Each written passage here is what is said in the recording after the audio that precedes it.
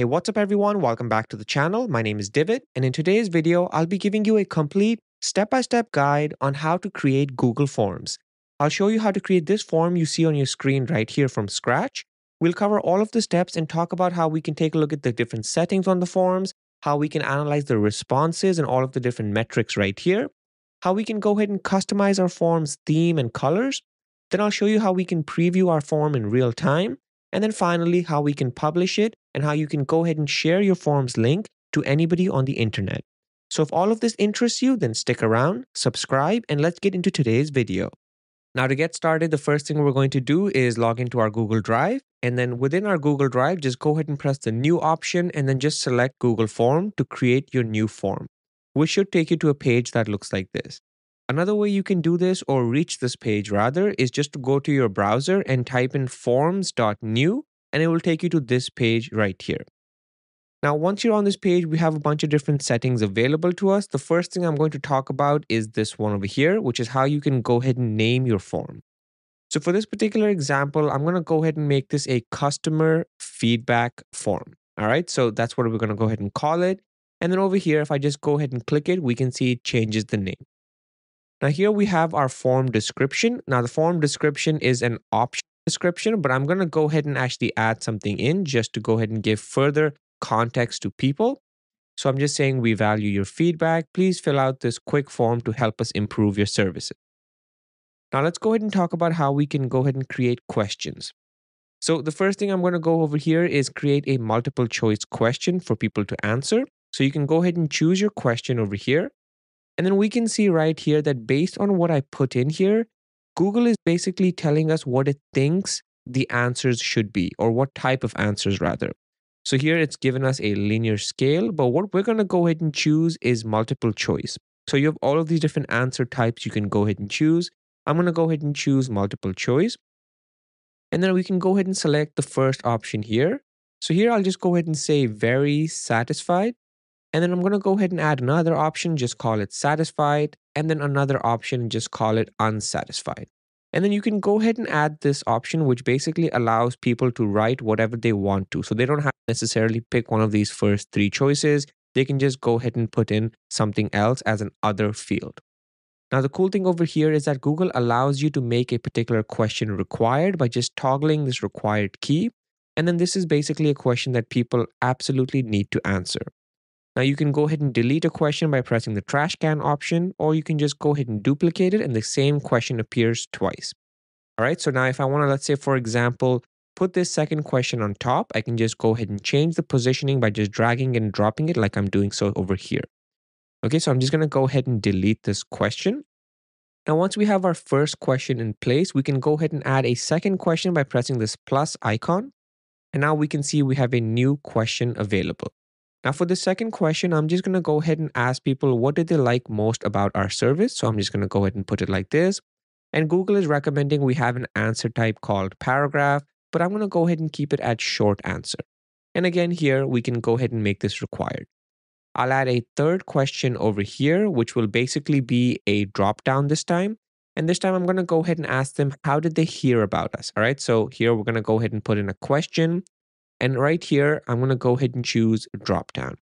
Now, similar to our multiple choice here, we can go ahead and put in our option. So I'm going to go ahead and say social media. I'll add another option called website. I'll add another one called friend, and a final one called advertisement.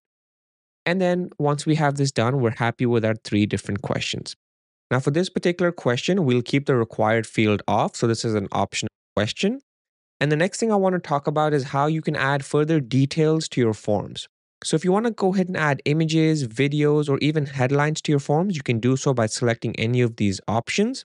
And you can even add different sections to your form. So you can divide your forms up based on certain categories. So I'm just going to go ahead and actually delete this section, but you can go ahead and add it if you want. Once you're happy with what your form looks like, the next thing I want to talk about is this customize theme option. So here you can go ahead and play around with the background color. You can change the font size, the font style, and you can even add images.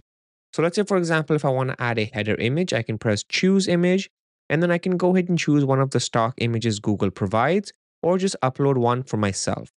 For the sake of this example, I'll just go ahead and choose this first stock image and then press the insert option.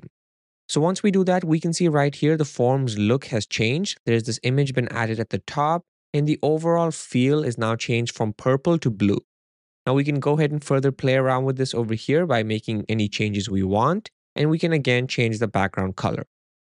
The next thing I want to go ahead and talk about is how you can preview your form. So by pressing this option over here, which says preview, this is basically what your form will look like to people that are actually submitting it. So you can go ahead and fill out your fields, take a look at it, and once you're happy with it, you can publish it.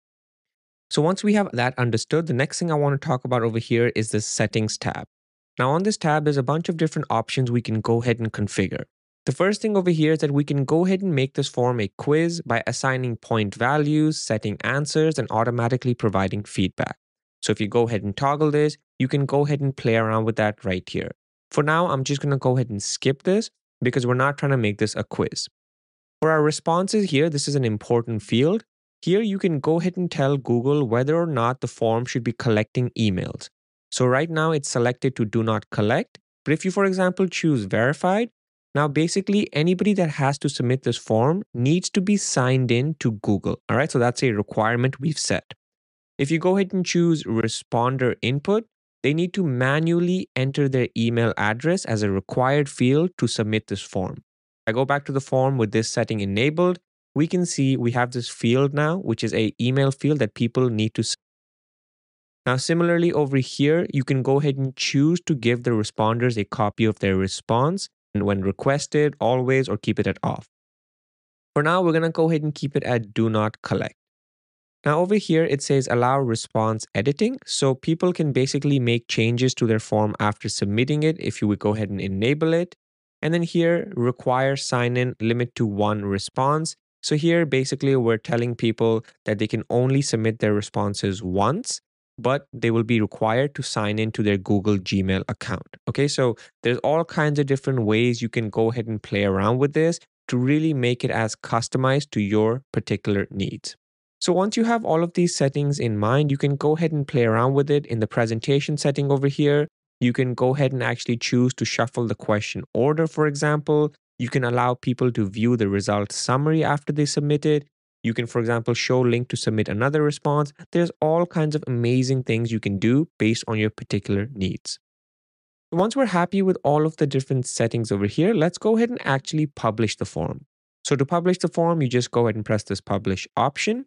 And then you can go ahead and choose exactly who the responders should be. So I can go ahead and press the manage option over here.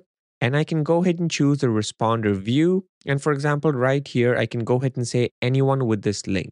So basically, anyone on the internet with this link can respond to the form, or you can make it company-wide, or you can make it to specific people by just putting in their email addresses over here. So I'll just keep it to anyone with this link for now, press done, and press the publish option. Now this particular form has been published, so now we can see it is live. And now if I go ahead and press these three dots right here, I can go ahead and actually choose to embed this form onto my website by using this code. So if I just go ahead and take this code, I can put it onto my website very simply. Similarly, if we go back over here to these three dots, we can go ahead and trash our particular form. We can go ahead and make a copy of it, or we can go ahead and unpublish it. If we go ahead and press this published option, we can go ahead and choose this copy responder link and go ahead and press shorten URL. This is basically the URL we can go ahead and send people to submit this form. All right, so that's how you can go ahead and send this particular link to anybody on the internet. They can then submit this particular form. Over here in the published options, you can go ahead and choose to not accept responses. So if you go ahead and select this, basically the form will be no longer accepting any new responses, and you can press the save option. For now, we'll just keep everything as is and press save.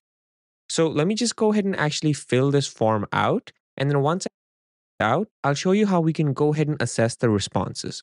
So here we are. Here's my form. Let me just go ahead and put in some dummy information. And once I have everything filled out, let's go ahead and actually press submit. So here we go, guys. We have submitted this form. The response has been recorded. Now, if I go back to my form over here, we can see under this responses tab, we have this one next to it. And if we go ahead and click it right here, we can see all of the different metrics for our different responses. So here we have a summary of all of our responses and how they play out in a pie chart format. Here, if we go ahead and press question, it tells us exactly for the question what the response was. So for this question, it was very satisfied and there was one response. If I go to the next question, this is what I typed in, customer service, so on and so forth. You get all of the different, metrics right here available to you. So that's pretty much it, everybody. That's how you can go ahead and take a look at the responses. If you press these three options over here, you can download your responses. You can delete all of your responses. You can get email notifications for new responses. As you can see over here, it's now enabled. I can go ahead and disable that once again. And this is basically how you can go ahead and play around with the different responses for your forms. Now, on that note, that's pretty much it for this video. I hope you found it educational. If you did, then go ahead and press the like button and share it with your friends. And if you're interested in more content like this, then check out my channel. I make all kinds of videos on digital marketing, tech, and AI.